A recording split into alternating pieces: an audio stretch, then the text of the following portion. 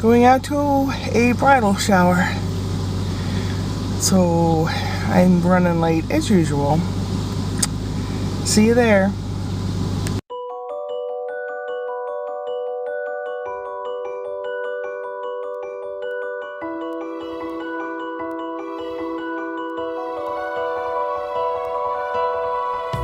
Oh, can we wait to Brian? You're gonna send it up, Brian?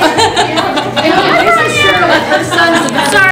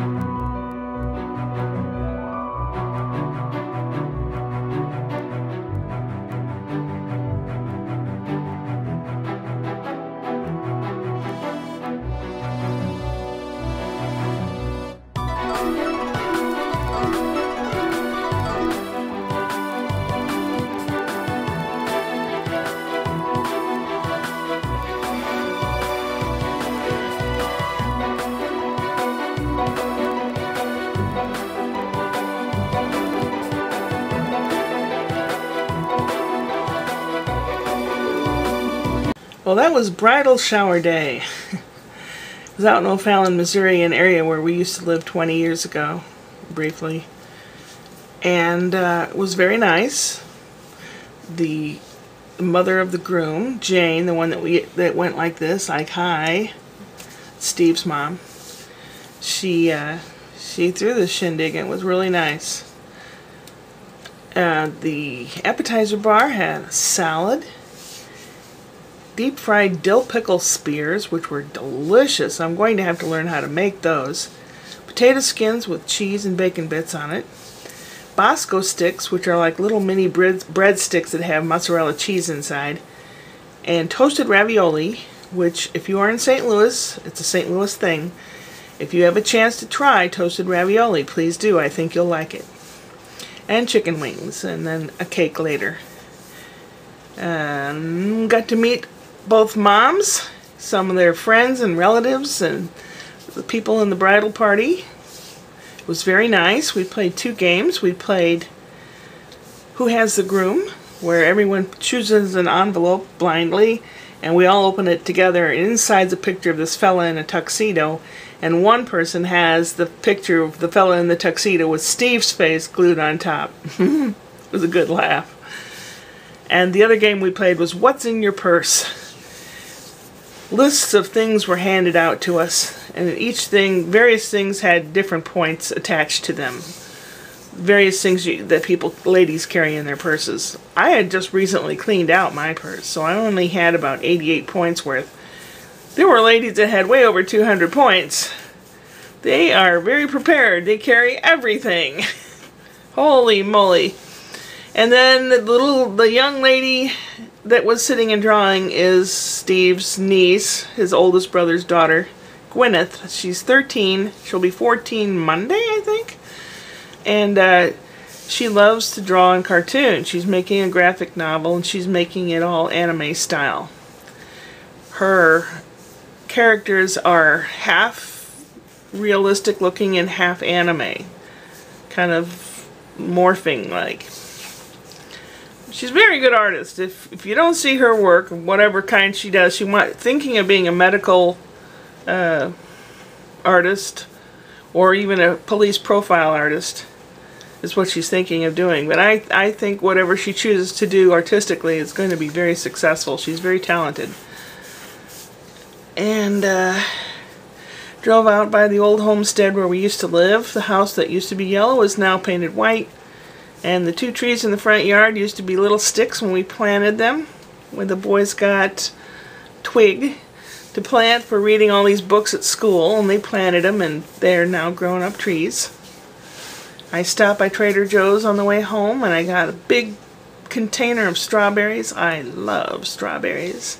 I love them so much I even know how to say strawberry in German, in Italian, and Spanish. Italian and Spanish is pretty much the same. Fresas. And in German it's Erdbeeren. So, yum. Strawberries are good for you.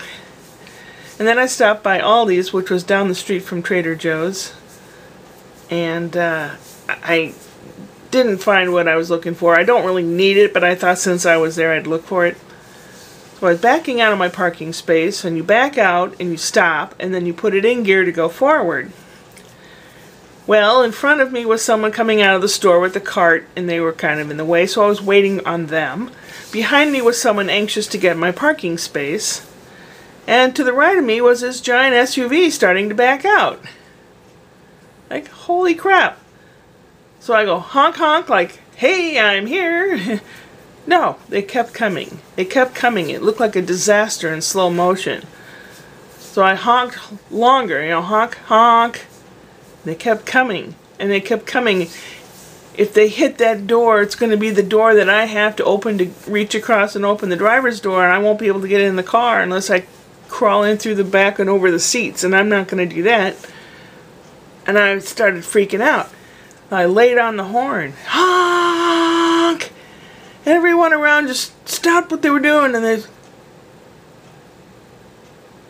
I'm thinking, oh, for God's sakes, people help me, yell, scream. If you can't do anything, just yell and scream. So I'm yelling and screaming and laying on the horn. I'm going, stop, stop, stop. Stopped within a cat's whisker of the car. Holy crap. That person should not be driving. Oh my God.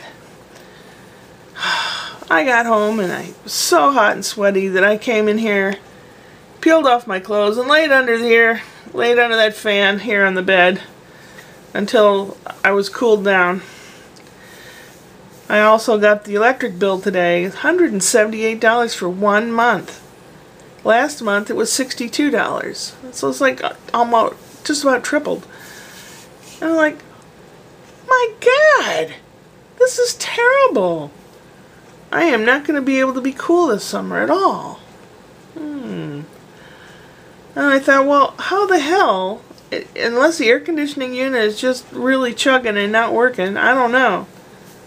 Or, when I'm not here, the cat is using every electric convenience possible in this house. Using the cake mixer, the blender, the toaster, the refrigerator open, and the TV on, the radio on. What else could he be using? A hair dryer.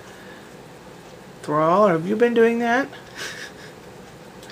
No, it's just, I'm just going to have to be more diligent and try to be more thrifty. It's going to be a tough summer if it's going to be that hot all the time. Well, got to think to the future. Tomorrow I will be sewing on that dress. I just didn't have it in me to do it today. And later in the week it's supposed to cool down to 83 degrees. I will choose that day to mow the grass. But until then, upward and onward.